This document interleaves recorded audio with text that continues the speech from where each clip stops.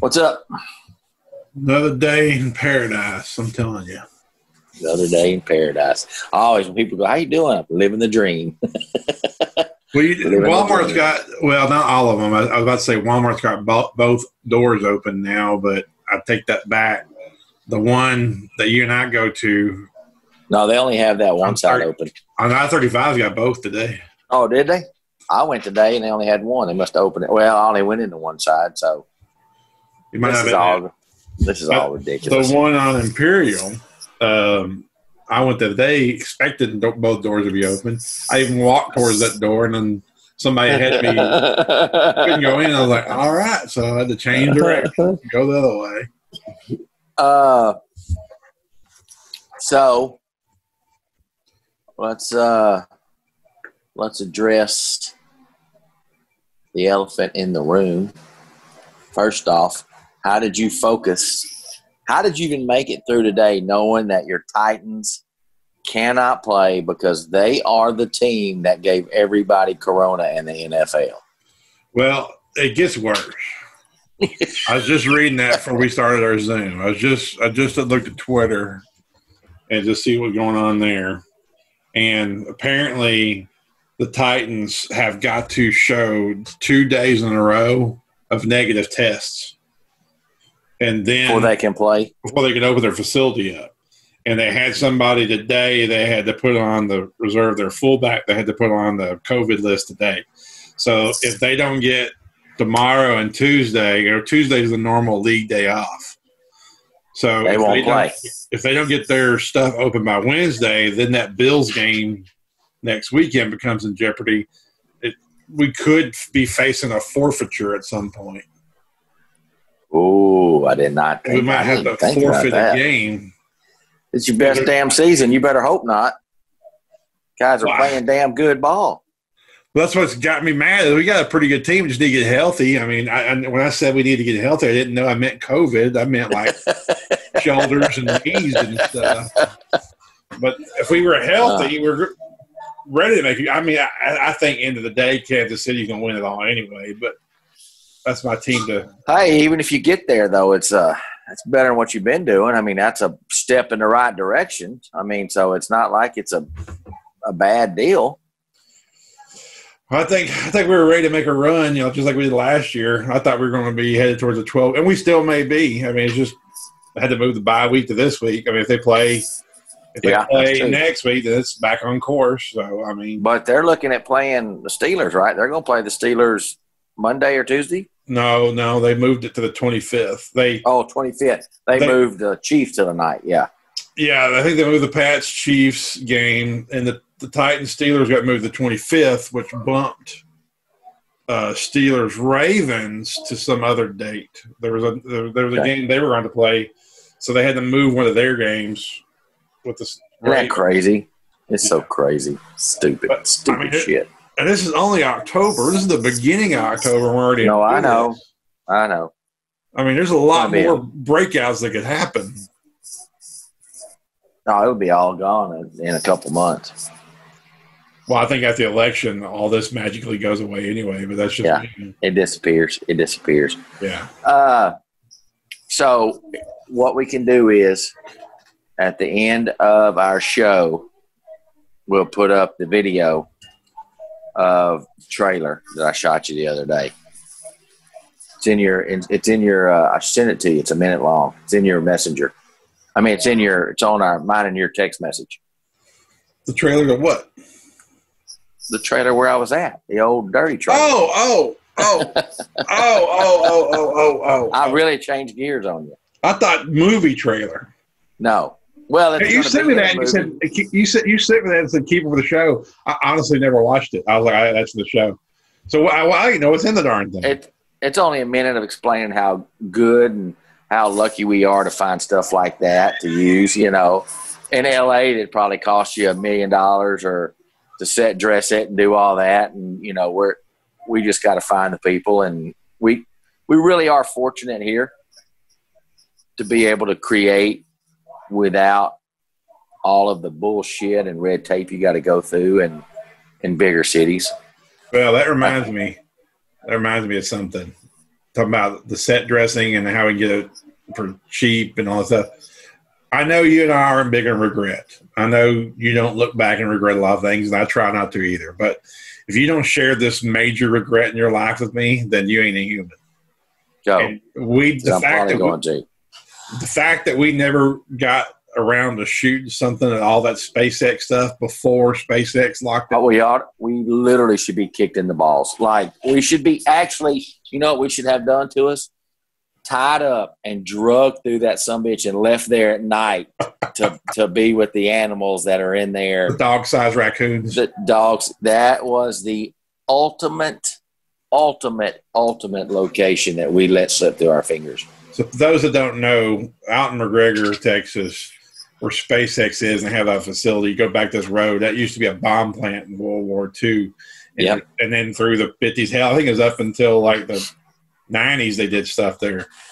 Anyway, there's these facilities that are abandoned and grown up. They look right out of like some Chernobyl movie or a zombie movie. My God, absolutely. And there are these long hallways and these abandoned like test stalls and like the, you see an old submarine movie where they got like walls of like switches. They have these walls of switches. There's a big old boiler room with a catwalk where we saw the giant dog-sized raccoons. Yeah. And then there was like an abandoned daycare.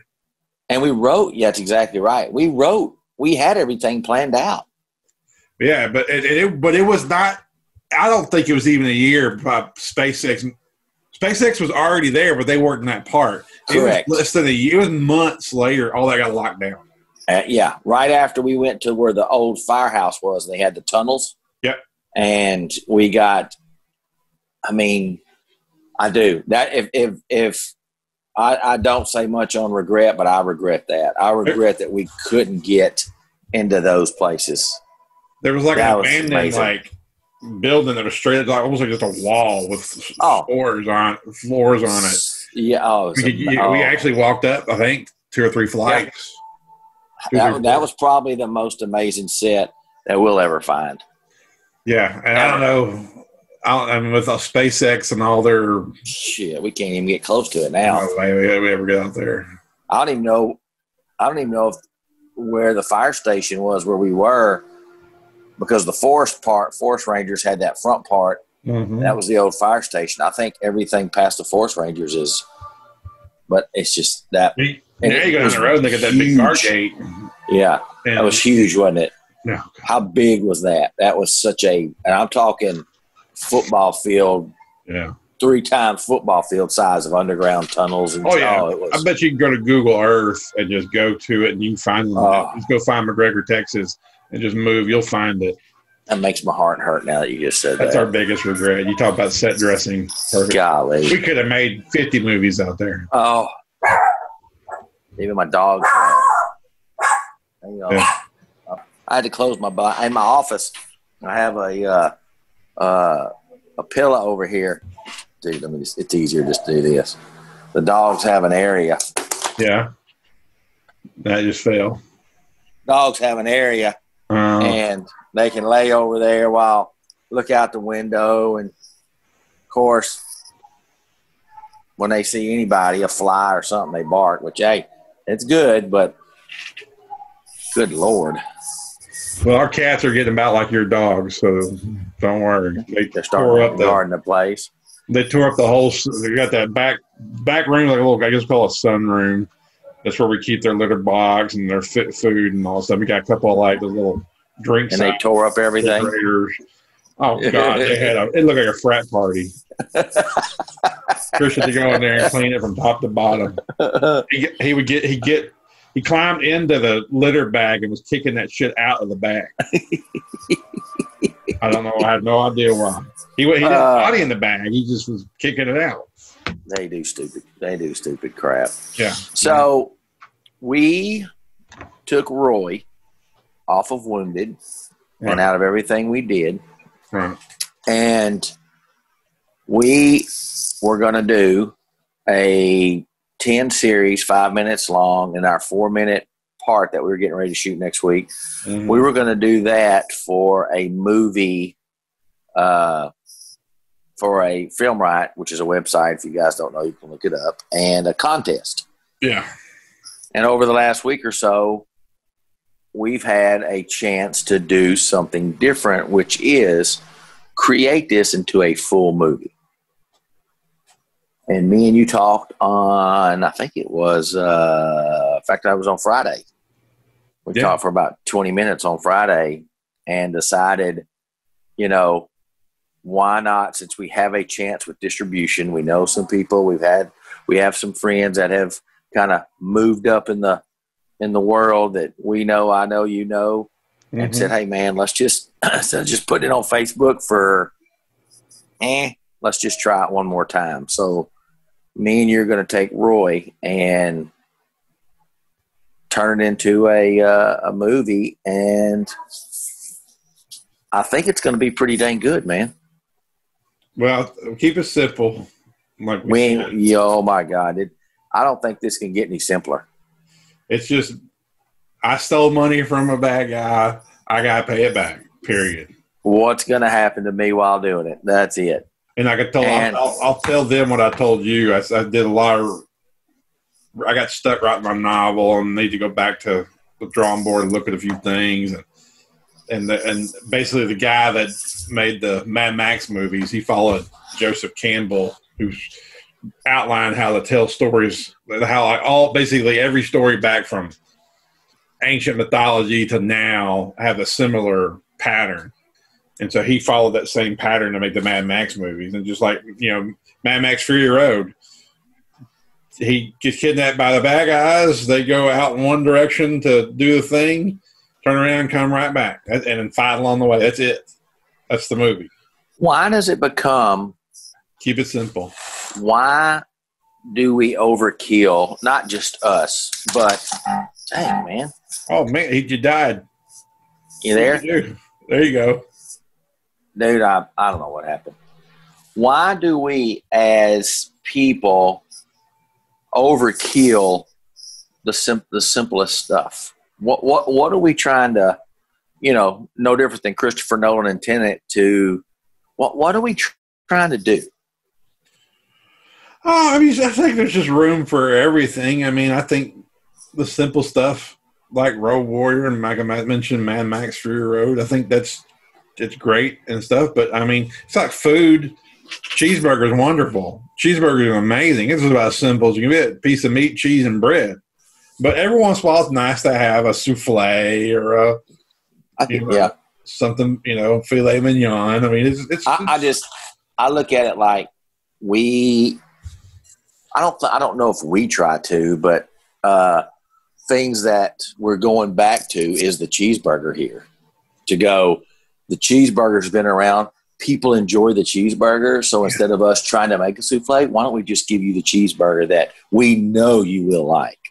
I think we tried to make something fancy with no money, and it didn't necessarily get the best results. And when we kept it simple, things were better. So since we have a cheeseburger budget, we just need to make cheeseburgers. Period. Yeah, that's pretty good. Thank you, Chef. Thank you, Chef Hope. I mean, it comes down to that. I mean, I think if we had the budget to make a casserole, we'd make one. But there ain't no doubt about that. I mean, and like I said, with a thought on change, I tried to probably do too much. I liked it. I liked the movie. I've had people tell me they like it. It was number 2 to Wounded in views before I pulled it. But I don't think it's as successful as Wounded because it was more complicated, I thought. Well, it was like you said, it was the art part of you going, this is what I want to deliver. And, you know, it wasn't Blazing Saddles. Yeah, it was arty, and like I shouldn't have done it that way. I mean, in hindsight, don't get me wrong. I'm not regretting anything. I'm not kicking my own butt. It just is what it is. I was too arty about it and overthought it. And so I don't think it was as good as Wounded. I don't think it was as good as A Killing. I think those were better, and those they were way simpler. Well, not quite as arty.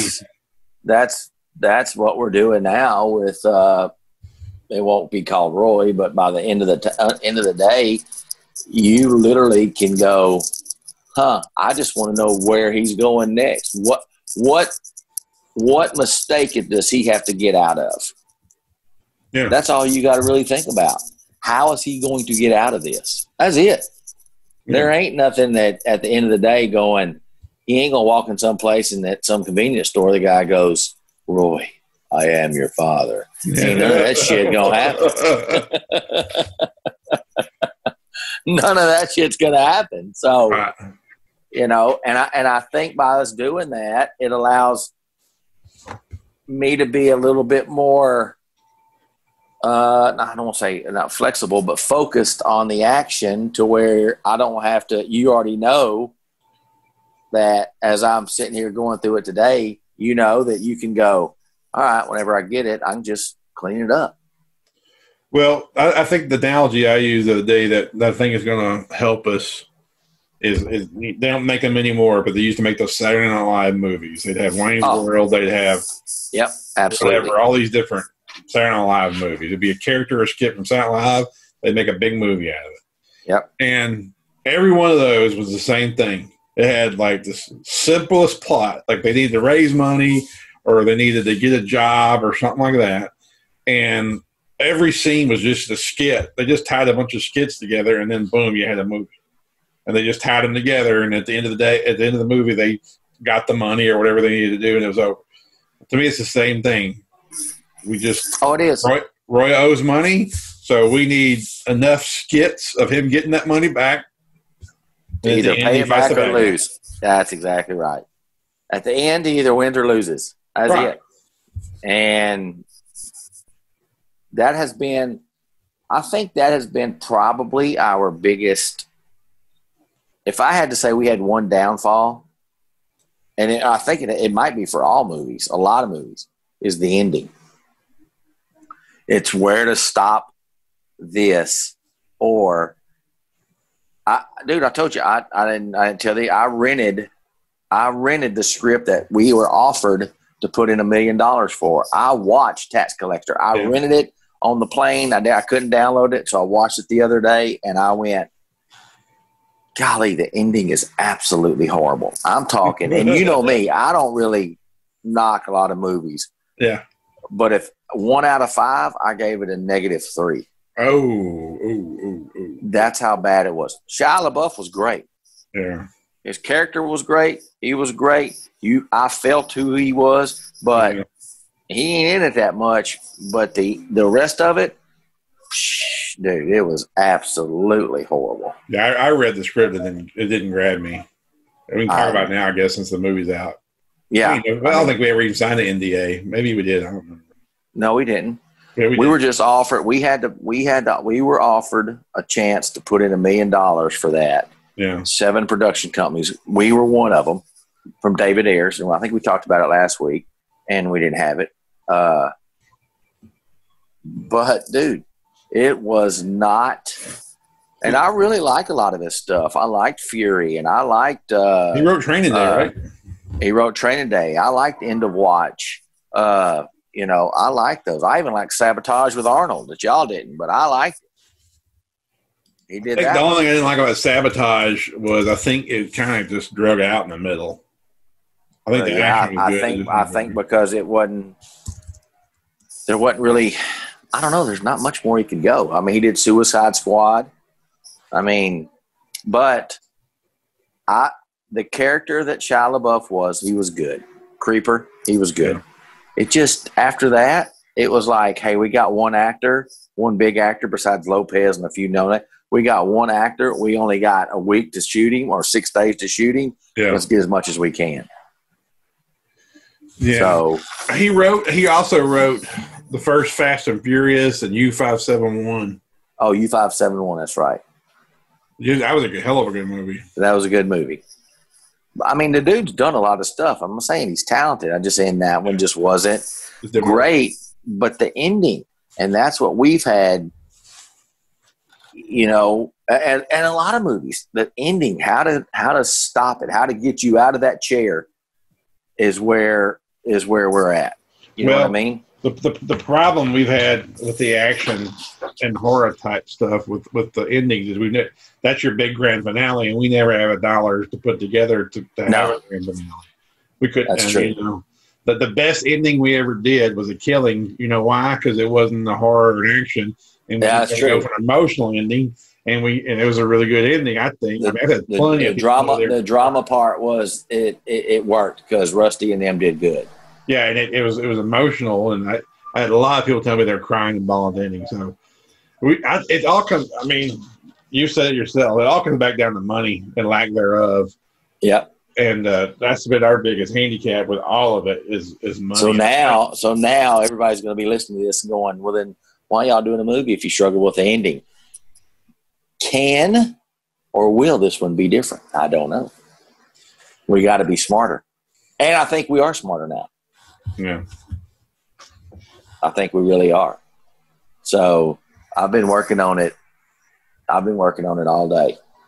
You know, the Wounded, the guy wasn't lucky. The Last Stand both ended in a warehouse. But hey, they both were good locations. We couldn't utilize them. Yeah, don't get me wrong. No, what I was about to say is they ended it both in a warehouse. But honestly, if we had money, we would have just been like somewhere more sexy. Oh, shit. I don't think that anything different would have happened. No, the location would have been better. That's what I'm saying. I mean, it'd have been cool to have Last Stand in like an airplane graveyard or something, which I think we tried to do. Yep, we did. And we couldn't find I think they moved it. It was at the Temple Airport, and they moved the stuff before we could get to it. And then we were going to do the silos well before Chips and Joanna was going to be the end of the Last Stand. And that's where we went. Remember, we couldn't get in there. And in fact, there were people that were looking at it. It wasn't Chip and Joanna. There were people that were looking at it, and I still have the footage of me and you being up on the top two silos. Oh yeah, being in all the building. Me, you, and Will. And me and Will, and me and you went in the damn thing, and we're like, and that's where it was going to be. The end of 2015. Well, actually, it was 14 then. It was the fall of 14. And if Wounded, summer of 14. Same thing with Wounded. If I'd had money for Wounded, it'd probably been the same thing, but like put at like, a dam or the end of an airport runway or, something. Well, remember we looked at, for Wounded, we looked at up on the dam, and the Corps of Engineers told us no because we were going to shoot the drone and them on there, and they were like, no, because the foreigners will steal it and know where to put the bomb. And I'm thinking, I thought the Corps Engineers have some sort of rules or something. Yeah, wouldn't they just come down here and know where to put the bomb and really ain't going to watch the movie that we do on there? Me and you weren't with me. Me and Mike Thornton. We there's a little switch yard, a little power plant switch yard over there by 6 and 84, where you got like the Whataburger and the mall. No, I know exactly where it's at. And me and him walked in there. If you just park, there's a little place you can park. You can walk. You can just go down a little bit. You can go into. There's nothing to get. The fence only goes so far. You can just walk in there. We walked right in there, and we're like, man, we can do it here. We just have to be really sneaky and just. But then we thought, me and him were talking out. Like we gotta get about a dozen people back. I don't know. This ain't gonna work. But it'd been sexy. We have a lot of. Remember, we went to West after the explosion. And we looked at that building there for the end, and I didn't know if we could have got in there, especially after that, and to shoot them up. So we have good locations. We just need to take the time now. We were always on a deadline. We had to put it in the theaters. We had to do this. And this time, it's like, hey, this is mine and yours, ride or die. Well, I think the difference now is patience. You get a little older. I think you're more patient. I know you're more patient than you used to be. You're still pretty impatient, but you're better than you used to be. I'm better than I used to be. That's all we can say. And I'm not nowhere near perfect, but I'm better than I used to be. I understand that we are just as capable as everybody else. I understand we don't have money like Hollywood, but your stories are just as good. The action's just as good. Yeah, we're not going to flip 17 cars like Michael Bay, but you don't really have to if you're creating the Hell or High Water type movies. Well, I've said No Country for Old Men. The beauty of social media, it has used to when we were kids. Man, somebody went to Hollywood, made it famous. Man, that was like, man, you must be you saw somebody on TV or a movie that they're the most talented or a musician. That's the most talented people on the planet. Absolutely. But to find out with social media and YouTube, there's a billion talented people to do all kinds of things. Just because you went to Hollywood and made it and make you more talented or more pretty or anything else. There's just regular folk out there who can play the guitar just as good as. Yeah. Oh, that's what I'm saying. I told her, because I told Stephanie the other day, I said, you look on YouTube, there's singers out here that'll blow the people that are in the music business away. They just never been discovered. There's filmmakers that make shit that's amazing if you watch, that just go, screw it, I'm going to do it. And I think that's where we really are now. Yeah, I mean, like even models. There's Instagram has got so many just homegrown models that are better than. Oh yeah, for sure. You know, for sure. Fashion models that there are now. I mean, it's the great equalizer. Social media is the great equalizer. It's the good and the evil of the world. It is. Well, yeah, it's got plenty of evil too. So that's. Well, here's where we are. And for the 37 people that watch this or listen to it, we are in week 6 of week 5 or 6. This will be the 7th. Oh, this will be 7th. Yeah, 7th. We're in week 7. We are going to go full bore into what's probably going to be called Screwed, I hope, but it's our Roy. I like it. Roy deal. We do have pretty much 10 episodes written, so now we're going to compile them into one movie. We're going to junk them all in together, and then you can clean it up. I have a few actions out of another script I want to put in there. And now that me and you have talked, and I know what I have to do, and it's just get all my stuff laid out, then maybe come November, we can start filming it, and we'll see where it goes from there. Well, I like about this that we're doing here, if somebody watched episode 1 and now they get to this one, they'll say, y'all done changed course 4 times. Exactly. Yeah. This is no different than what happened in 2010, 12, 15, you name it. This is the way they all have gone. There ain't been a project yet that ain't gone this way. Absolutely. You're absolutely right. And that's just the ones we finished. I can't tell you how many more that didn't get finished. Oh, Cowboy Lucky 3. We sat in there in cinema and had Cowboy Lucky 3 completely laid out, top to bottom. We had every plot point. We had everything top to bottom. And it's 6 years later. White Flag was about what? 25% shot? 30 oh, yeah. A third shot? 25% shot. The whole opening was shot. And then it was one of the biggest years of rainfall. The rainfall flooded our locations. Actors moved on. They looked different. By the time we got around the scenery, we'd have had to wait another half a year to get to the scenery. Everybody was like, just go shoot. And I went, and you said it too. It's like, do you realize that if we would have just picked up shooting, that they would have been walking through the and I'm not going to give it away. They'd have been walking through the field of dead leaves, and then the next shot would have been all green and beautiful shots, and somebody would have went, what the hell happened here?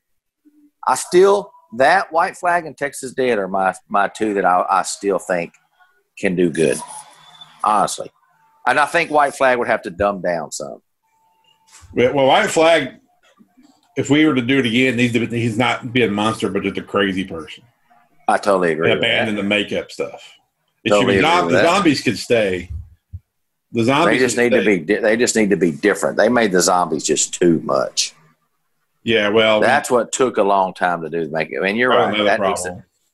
Yes. The people we had doing the zombie makeup were good, but we needed speed. Yeah, we needed low budget makeup artists, not trying to do Hollywood makeup artists. That took forever. I think Texas Dead and White Flag could combine almost. Yeah, I hear you. Texas Dead is still probably my favorite that you've wrote, that we went out and found the locations, that we knew what we were going to do action-wise.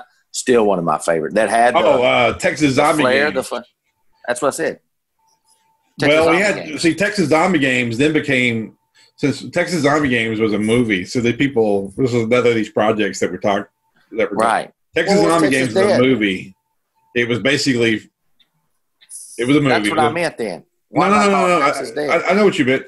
What I'm saying is Texas Zombie Games was a movie, and then we changed it to a series, and we're going to call it Texas Dead. Oh, that's right.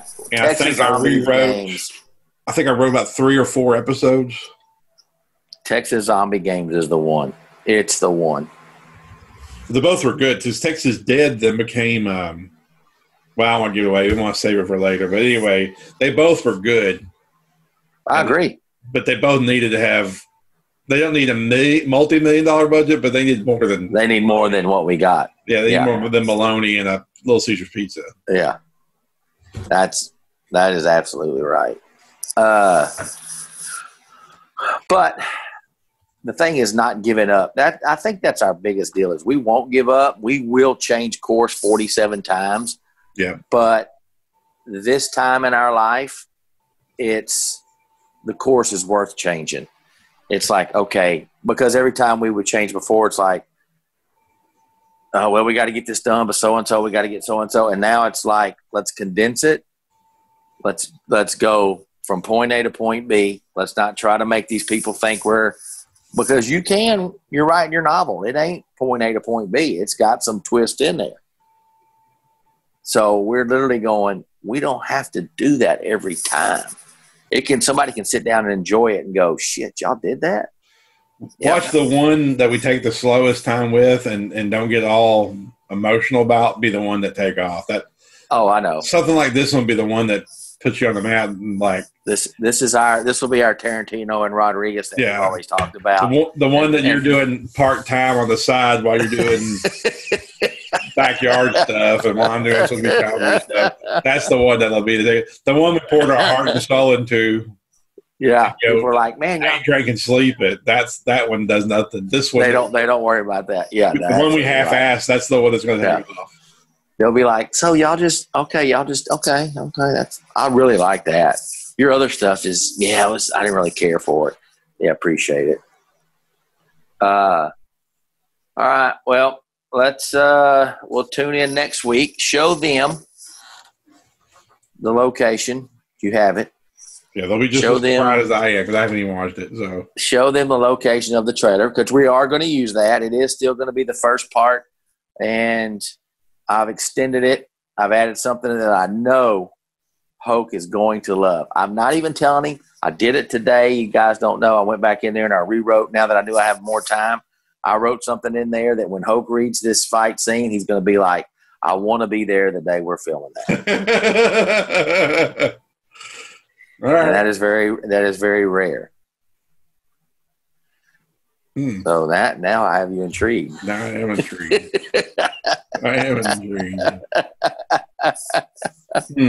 But yeah. One of my favorite gags we ever did was the gun. The trailer home in the series where you make out with you screw the girl while Lucky's fighting. What was that booty call? Episode 6. Yeah, that's one of my favorite deals because you know what? Let's do this. Don't even put the trailer up because that's just a location that's really cool. Yeah, and they're gonna like it. Put up episode 6 of Booty Call. The whole episode? I put them up. Well, it's just 30 minutes. Okay. They can scroll through it. They don't have to watch it. Okay. But it is. I'm with you. It's one of the funniest.